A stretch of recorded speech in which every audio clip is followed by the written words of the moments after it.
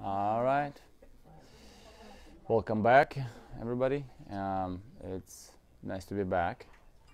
It's been a while since I was here, and Eugenia did an amazing job. Of course, I had to do shout out to Eugenia. And I am sure you'll be seeing more of her doing teaching. And so yeah, she did a really good job. I just love the hand movement. I mean, I learned more from gestures, like how she explained with her hands than what she said. And she was going super fast, which I like. It was like on point, because I take a much longer to explain things. But I'm here, and I'm excited to. And I guess we're going to start out with chapter 6. We're still in the book of the Gospel of John. We're chapter 6. I mean, it's been weeks, and we've been going verse by verse as the Holy Spirit leads us and teaches us from the words of Jesus and from the Gospel of John. And we've been learning from the Holy Spirit. So we want to continue on. We want to see, this is of course the story of the multiplication of bread, which is a very important story, and it's practically in every gospel. It's one of the great signs that Jesus was the greater prophet that Moses prophesied about in Deuteronomy, and we'll see why in just a second. The miracle that he did confirms who he is and his mission as a prophet to the children of Israel. So we'll start with verse 1, chapter 6. So he says, after these things, Jesus went over the Sea of Galilee, which is the Sea of Tiberias. Now, the Sea of Galilee, it's just one of the names. That sea had several names, and Tiberias was one of them, Galilee, and then sometimes there's another different name. I just can't remember what it sounds like in English. Genesaretskaya ozero. I hope that helps.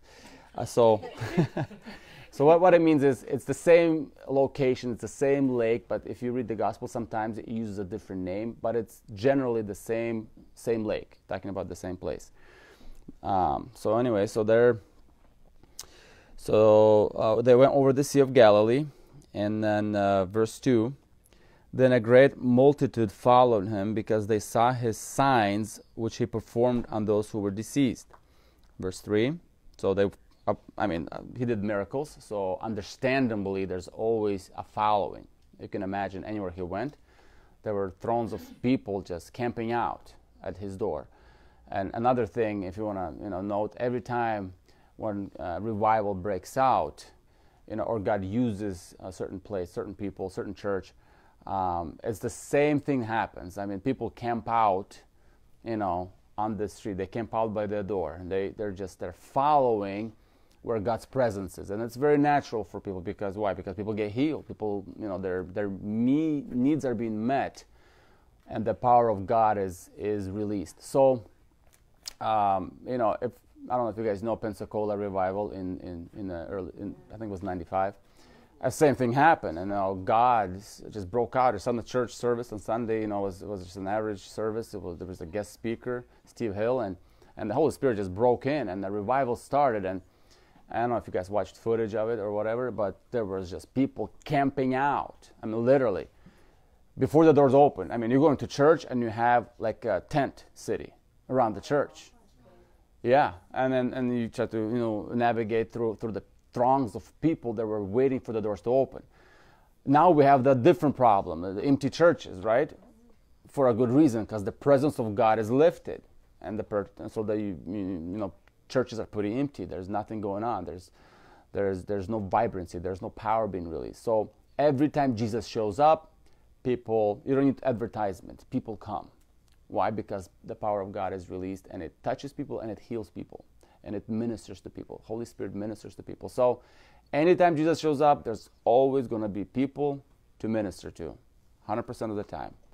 So if God's presence increases here, well, guess what? It's not going to get easier. It's going to get more people, more need, more. Why? Because God is touching people, and He's healing, and He's doing what He wants to do. So don't be surprised if this ministry of Seven Bells grows to the point where it gets really big. Why? Well, because God is touching people. Where Jesus comes, there's people. You don't need advertisement. People just show up because they heard that Jesus healed people, and people were made well, and people were resurrected from the dead. Things were happening. Same thing here. Jesus, he's walking around, and we have thousands of people following him. So that's kind of how the story is being set up by John with what he's about to do. So people is walking, and he has thousands of people, or a camp following, a big one too. So it says, and Jesus went up on the mountain, and there he sat with his disciples. So Jesus would go up in these mountain places, and he would teach his disciples. He would choose, it's interesting that he would choose places of like wilderness, or a mountain, or a desert place. Or, one time he taught off the boat. And so he would take him out from the tumult of the city, of just the busyness of life. He would draw them out, and he would take him, and he would spend time with his disciples. He would teach them, instruct them. In fact, he did a lot of his prayer time was on the mountain. He would go up the mountain. He would pray through the whole night to the Father, and then in the morning he would come down, and he would do what God wants him to do. And so it's not unusual that Jesus would do that. And from that we can glean that it's, when we have this secret place with God. Well, Jesus had the secret place with God. He would go off away kind of from people to connect with the Holy Spirit. I mean, that's something that I like to do. But since we're obviously live in a city, we can't go into the wilderness to Idaho or whatever, or Montana, to connect to God. So what you can do, you can go within yourself. You can actually talk to God within yourself. Well, how does it look like? Well, how I do it. You can just lay down and close your eyes, and you talk to God with your mind, because you can think, and you just close your eyes and you just talk to him, and just open your heart to feel his presence resting on you, and you just talk. It's that secret place. Nobody can interrupt that place. I mean, it's pretty secret. I mean, it's just you and God. It's within you. That's where you can go and hide and talk to God. It's very convenient, especially if you're busy, if there's a lot going on, and you just want to I just want to talk to God. Well, how do you do it? Just close your eyes and just pray in your thoughts, in your mind. Just pray to God in your mind. Just focus on him and talk to him with your thoughts. That's an inner prayer. And that's how you can connect to God one-on-one without people interrupting, within yourself, within your spirit, within your soul. So that's one of the places that you can always retreat to and talk to God. If you have any problems, issues, go inside of you and talk to God, just with your thoughts. Pray. So, verse 4. So Jesus, he went up the mountains, and he was teaching his disciples. Verse 4, now the Passover of feast of the Jews was near. Again, every year they would go to Jerusalem for that great feast of Passover. Verse 5, then Jesus lifted up his eyes, and seeing a great multitude coming towards him, he said to Philip, where shall we buy bread that these may eat? So he's teaching, he's spending time with his disciples in the wilderness, and he sees thousands of people that probably found out Jesus is on the mountain. He's trying to kind of spend time with his disciples, but it's you'll find it hard. If God is using you in any capacity or work, people will find you. It's just one of those things that Jesus had that, and you will have that if you walk with God, and God touches people through your life. Anywhere you go, people will find you. They'll know who. You gotta go talk to that person. They'll help you. So that's same thing happened to Jesus. So he was talking to his disciples. He looks, and there's a whole bunch of people coming. And again, it's like wilderness, so that means there's nothing really close by where you can obviously get food or eat, but there's a lot of them. So Jesus sees that picture, and he says, and he said to Philip, where shall we buy bread that they may eat. He's asking, well, how are we going to feed these guys? I mean, there's a lot of people there. It's very, very normal thing to ask. It's like you have people, you have a service. Okay, what are we going to eat? Okay, guys, what are we doing? I mean, who's going to order pizza, right? We got to do something. They're hungry. We got to minister to them. I mean, same with us, right? We have a bunch of people. Well, we pray, we read the Bible, and then what we think about is, well, what are you going to feed them, right? Who's going to go get the pizzas or Taco Bell, right? Yeah, there you go. Which is a natural thing. I mean, we have to eat. And so Jesus, I mean, he recognizes that need, that people need to eat. So, but he's asking Philip. Well, verse 6, but this he said to test him, for he himself knew what he would do. Now, now Philip saw Jesus do miracles. Right? He saw Jesus raise people from the dead. He saw people being healed. I mean, he saw some pretty miraculous stuff. So he's testing Philip, like, okay, Philip, where are we going to get all this bread? What do you think, Philip? Well, in our natural mind, of course, we're trying to figure out a way to do it, right? Networking. Maybe we should go to the store. Maybe send somebody to Costco or whatever. Who has a Costco card? Anybody has a Costco card? Anyway, so in our natural mind, which is Philip, I mean, he's like, whoa. I mean, he's trying to figure out how much bread and food we'll need. How many hot pockets? I mean, it's thousands of people. Like, how is that possible? Well, Jesus knows that Philip saw all these miracles. But isn't it interesting? Every time, like, we can hear a testimony of something miraculous happen, or we even experience a miracle in our own life that God, did something for us.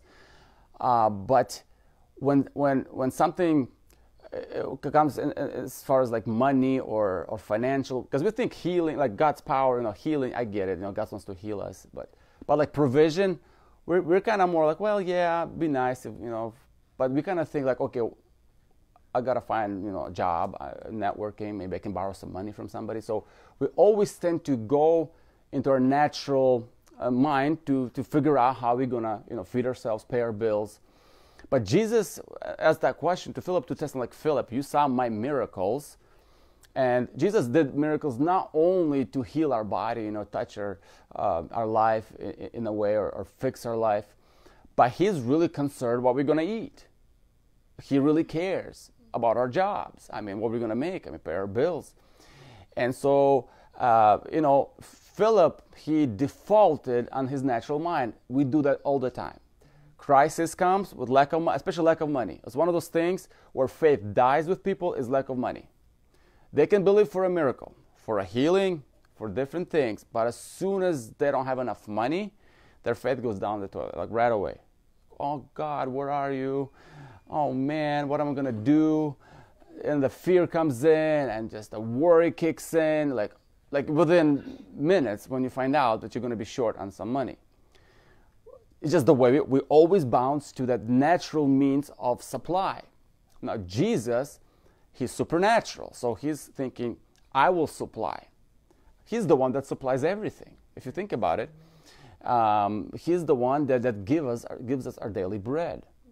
And he says, don't be anxious for anything. I mean, that's not your focus. Don't bounce back to your carnal, or just not even carnal, just a natural mind of where am I going to find, $50 or $100. Jesus, just come to me. Did anybody, when you're tight with money, ask Jesus for money or the Lord?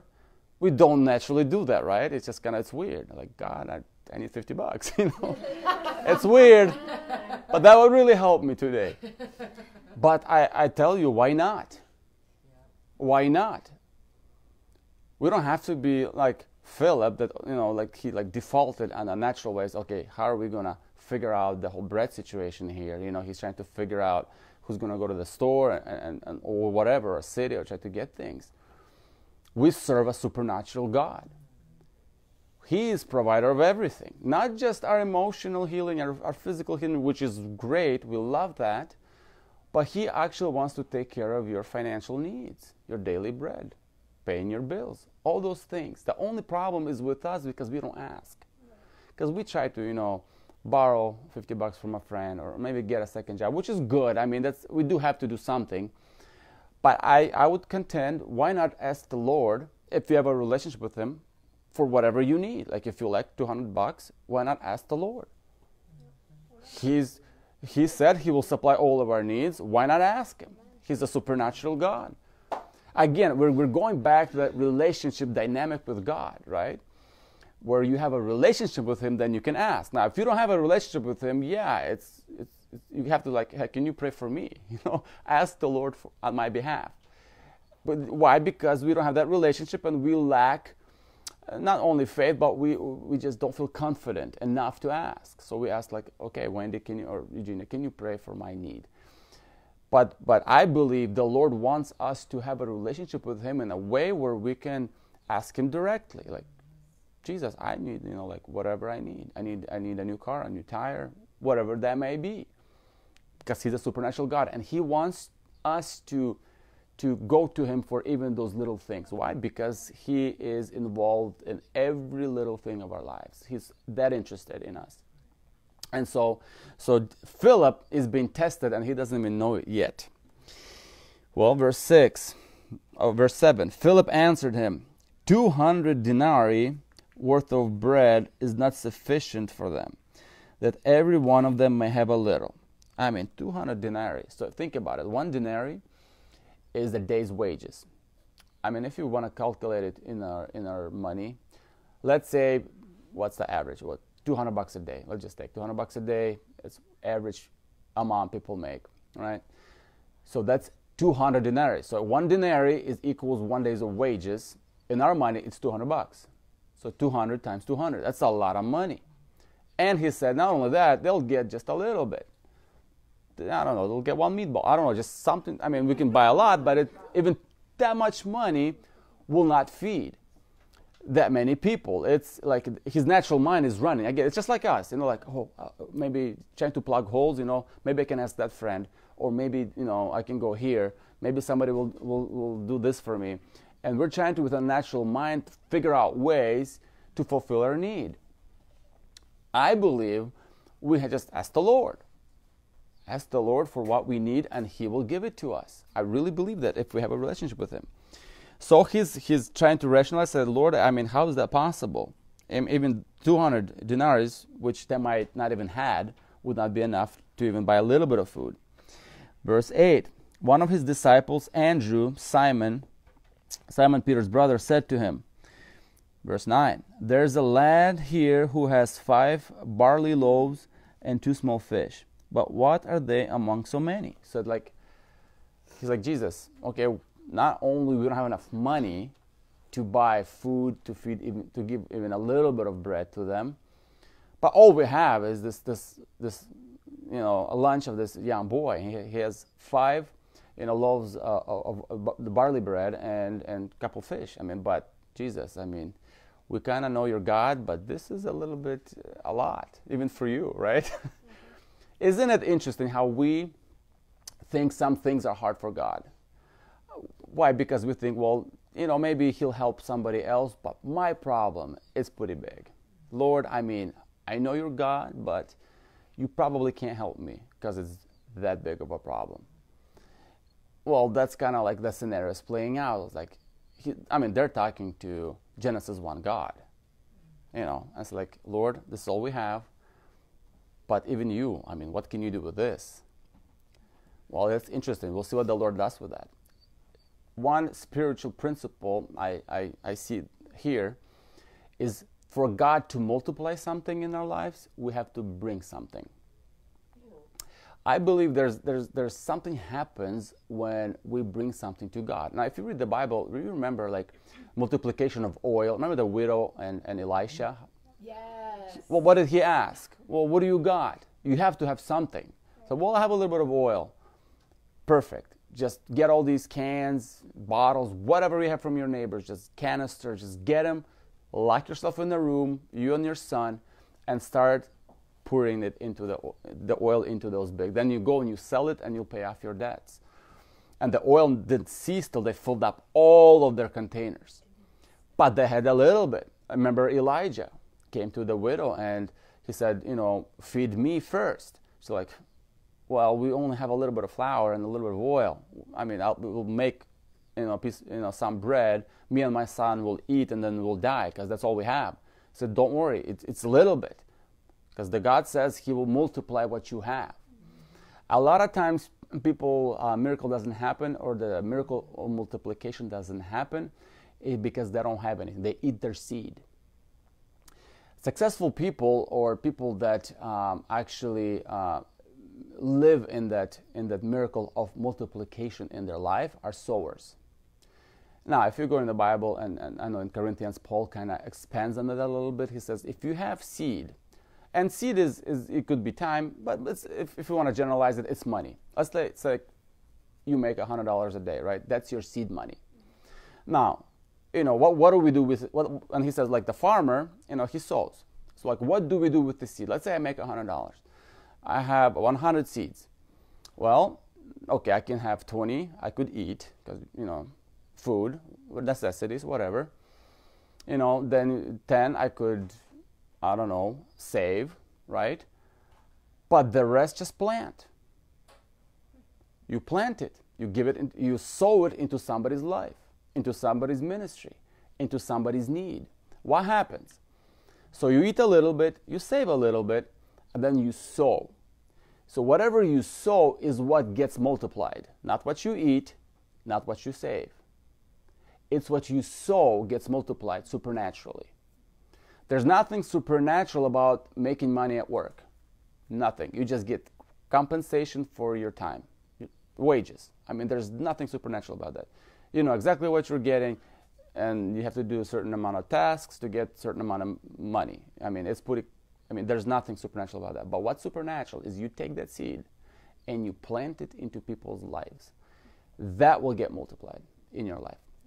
It's like sending bread down the stream. It will always come back to you multiplied. All the time, every time.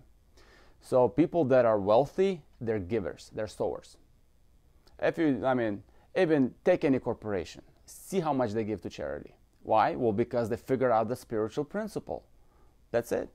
That's why they're so wealthy. They sow a lot. Charities, poor people, all of these things. They do it, and it multiplies, and their businesses grow. Same thing in our lives. It's that principle. You have to bring something, and then the Lord will multiply it. So in this case, they had six loaves of bread and then 2 fishes. All right. So they're saying, well, Jesus, we know you're God, but we don't really believe that, because I don't think you can multiply bread for that many people. That's a lot of work for you, Lord. I'm assuming they would say something like that, or think.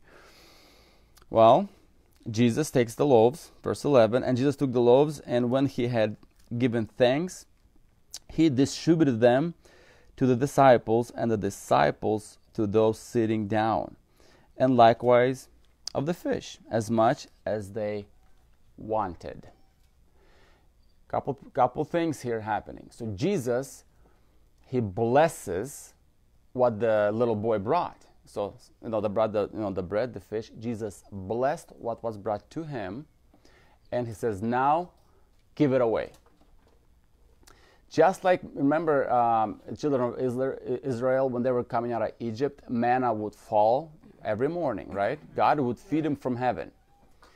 But guess what? People that went and gathered a lot didn't have too much, the Bible says. Who gathered little, it was just enough. So when God gives you something, it's going to fulfill all of your needs. It's going to be just enough. What you need, he will completely take care. So people not just got a little piece of bread from the Lord and we're so thankful. No, he wants to make sure you're full. And there's going to be some leftovers so when they were filled, or when they ate, filled means ate. Like you go to Golden Corral, you get filled, right? If you go to the Chinese buffet, you get overfilled sometimes, but filled. For 5 minutes. It's not a little bit. With God, there's no scarcity with God. I just want to make this point. There is no scarcity with God. He is so rich, and he's very powerful. He can make things, and he wants to make sure you are fed well, that you are not hungry, that you had more than just a little bit, like, oh, get the wolf off the door, just kind of avoid hunger. He wants to make sure that you eat plenty. He wants to make sure that you have not just enough, but more than enough, that you can give it to somebody else. All right, so he said, gather up the fragments that remain, so that nothing is lost. Verse 13, therefore they gathered them up and filled 12 baskets with the fragments of the 5 barley loaves, which were left over by those who had eaten. So 12 baskets. I mean, not only, a whole bunch of people ate, and they ate well. They were fed. And then they said, okay, let's get all, so there's no waste. There's no waste with God. We waste. He doesn't waste. There's no waste with him. So he says, gather it up. Well, verse 14, then those men, when they had seen the sign, okay, keep that word in mind, that Jesus did, said, this is truly the prophet who is to come into the world. Now this is where it is important. I want to stop here.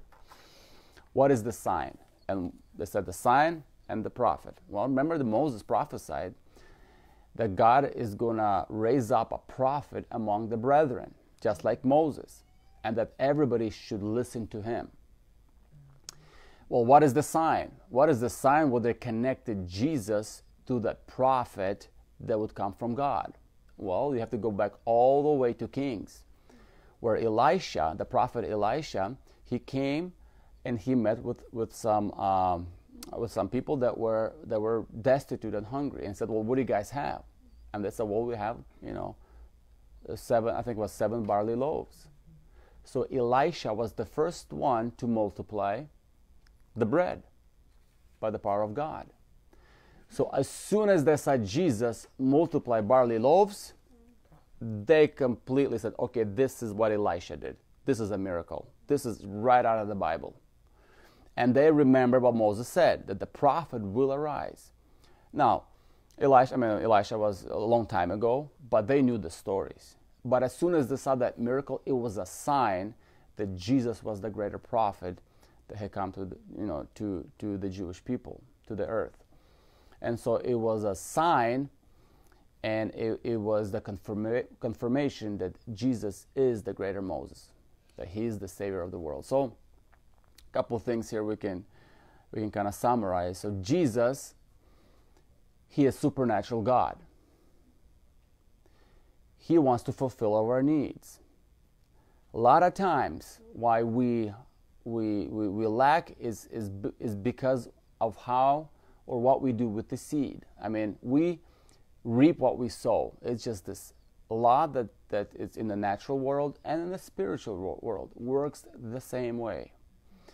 Anyone who sows in darkness, guess what they're going to reap? More darkness. Not just more, 30, 60 to 100 fold.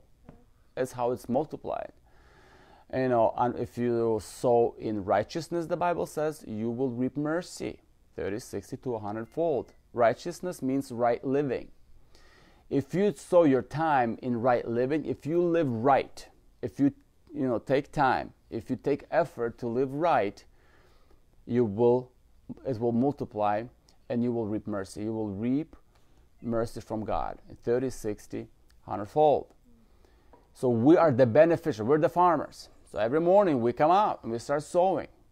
So the question is, where do we sow? What soil? Exactly what we sow, we're going to eat that fruit. Exactly that kind, except multiplied. Some people go and they sow somewhere else, and then they wonder what they're having issues with different things. Well, you just sowed the seed, you're just eating the fruit. You are the farmer. And if we sow in good ground, if we sow into the Lord, into our relationship with God, we're going to bear good fruit. It's just the way it is. Same with money, provision. I mean, what do we do with our seed? We go to Amazon and you kind of blow it all, and then we realize we just ate our seed. Oh my goodness, how am I going to pay my bills? Well, I don't know. You just ate the seed. I mean, it's common thing. I mean, if farmer doesn't plant, nothing will grow. You have to go get more seeds. Well, you're going to get a job, make more seeds. But if you're diligent in sowing into ministries, other people's lives, if you give it to the Lord, let's put it that way, give it to the Lord, you will reap it multiplied in your life. You will not lack. Why? Because you're sowing, and then you're having more seeds to work with now. Instead of $100 you sowed, let's say, if you want to take that amount, now God gives you a little bit more. Why? Because the seed multiplies. So you can eat a little bit more, save a little bit more, and give and sow again a little bit more. And it snowballs if you're diligent and if you sow into other people. I believe, I can say for our life, that's the principle. Some people think that to be like wealthy, that you need, man, if I get this great job, and some people have big incomes and they don't have any money. Did you notice that? Like, how could that be? Such a big income, and it's check to check. I mean, they have a lot of stuff, but it seems like they just never enough. It's just like they spend it all. I mean, how does that happen? So the income is not what makes you wealthy. It's the sowing that makes you wealthy. When you sow, it supernaturally, it supernaturally grows, and it brings fruit. And that wealth that God gives, that you receive from the Lord, it actually brings happiness. It actually stays in your pockets. The dollar goes way farther if it's something you receive from God. So I would tell you guys, if you guys want to prosper financially, if you want to prosper in God, sow into good soil. Sow into good soil. Don't sow into bad soil, because you're going to eat from that for sure, 100% of the time. And a lot of you know that. Even a little bit. You sow a couple of bad seeds, they're going to multiply, they're going to grow, you're going to eat that, and it's not good. So the Bible says, sow into through a prophet. It says, sow into righteousness, and you shall reap mercy. Well, you want mercy in your life? Sow into God. That's it. Well, how do we sow into God? Easy. Have a fellowship with Him. Start having a vibrant relationship with the Lord. That's how you sow into your time. Put your time in it. I mean, I hear people pray, 30 minutes, 40 minutes, 1 hour a day. That's sowing. They're laboring. They're going to receive a lot of mercy from God. Their lives will change. They will grow faster in God. Things will work out for them. Why? Well, because they're sowing. While some people are Netflixing, they're sowing, That's sowing too. I mean, you can sow into watching TV. I mean, that's another ground that's not going to give you good fruit. It's your time. You sow it. How many hours do you sow there?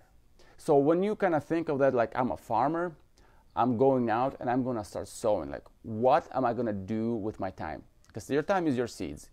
You go to work, you give your time, you just get compensated in paper money, which is equivalent of your whatever you agreed for your time, whatever the price is for your time. But your seeds are your time, if you want to break it down to the very basic. Your time. Where do you spend your time? Spare time. Or you have, you get up, 7, 8, 9 o'clock, and you start sowing. Like, where you sow? Where you sow determines where you're going to be, what you're going to eat, what you're going to reap. A lot of your life depends on where you sow. So I'd really want to encourage you. Jesus is a supernatural God. He will fulfill all of your needs, not just only healing in the body, which we love, and emotional healing, restoration of families, relational healing. We contend for that. That's the first thing we want God to heal us, so we can actually function, so we can actually live. Now that's the first thing we go. We pray for deliverance. We pray for healing in the body, in the soul, in the mind. All those things we do first. Why? Because if that doesn't happen, you're not even capable of sowing into anything good. We have to deal with the spiritual first. The spirit man has to be dealt with first. That being born again, being saved, and then the soul gets second. It's all those addictions, all of those roots and fruits have to be pulled out one by one. It's labor, just like in a garden. There's weeds. We got to pull them out, and that's the problem. Is the weeds that will always choke out the good seed. Some people think, well, I'll sow some weeds and then I'll sow some good seed. I'll tell you, it will choke out the good seed. The tares will choke out, the weeds will choke out good seeds. Even if you read the Bible for 20, 30 minutes, but if you sow 6, 7 hours into something that's not good, bad ground, that will choke out the good seed you sowed earlier, even if if you spend consistently in prayer. So be aware of where you're sowing. It's very important because God wants you to prosper. He wants you to have not just enough, but He wants to bless other people through you. That's where it's going. It's not like I just want to have enough and that's it. No. Not only you will have enough, but there's going to be leftover to minister to other people. There's always leftover. With God, it's not only just enough for you, but there's always something for somebody else. And I'm telling you, when you eat from the Lord's table, there's always something to give to somebody. You think you don't have it, but when the time comes, you talk to that person, you're just amazed, where is the stuff coming from? Like the encouragement, the words of knowledge, like what is this coming from? Well, because you're eating from the Lord's table, there's always something you bring. You don't even realize it. You're feeding somebody else that is, maybe new in the faith, or maybe not even in the faith. They're like, look at you like, man, you're different. What's wrong with you? You're not the same person I used to know. Well, because you eat at the Lord's table. And your spirit, man, is fed. And you're just sharing your testimony. You don't think you're doing anything special, but that grace, it overflows into other people. Same thing with bad diet. You eat garbage.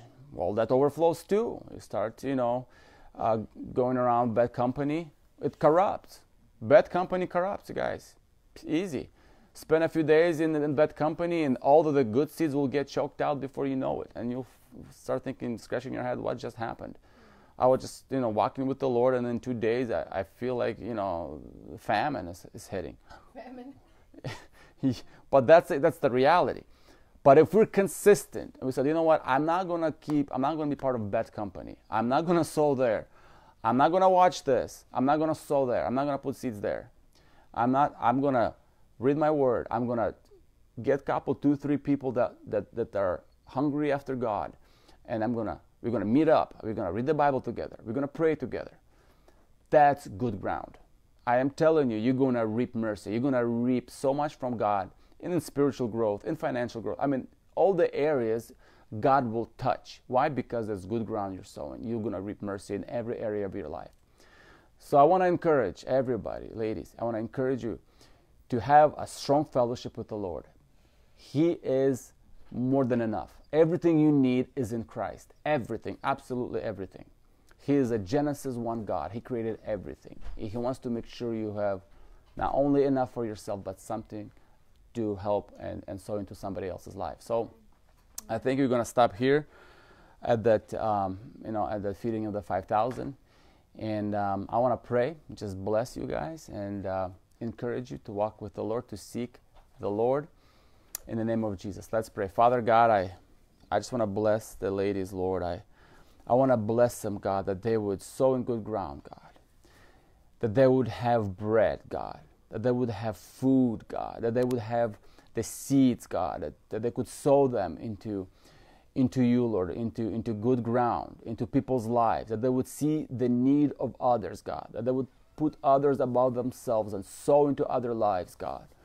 Lord, how amazing you are, Lord, multiplying. That's the miracle of multiplication, when we have something and we give it to somebody else that needs it, God, and you just multiply it in our lives, and we have just more to give, and we grow, Lord, and we get to use that too, Lord, and we grow rich in God, in His blessings, in His mercies, and the blessings of Deuteronomy 28. It just overtakes our life. Everything we do in the city, in the house, we're blessed, and the hand of God is on us because we sow in good ground, because we sow in you, God. And I pray that you would strengthen their inner man, that they would seek you, Lord, that they would find that secret place where they would always run to you and just fellowship with you, Jesus, and grow in that relationship, Lord, and that they would have boldness to ask you for things, Lord.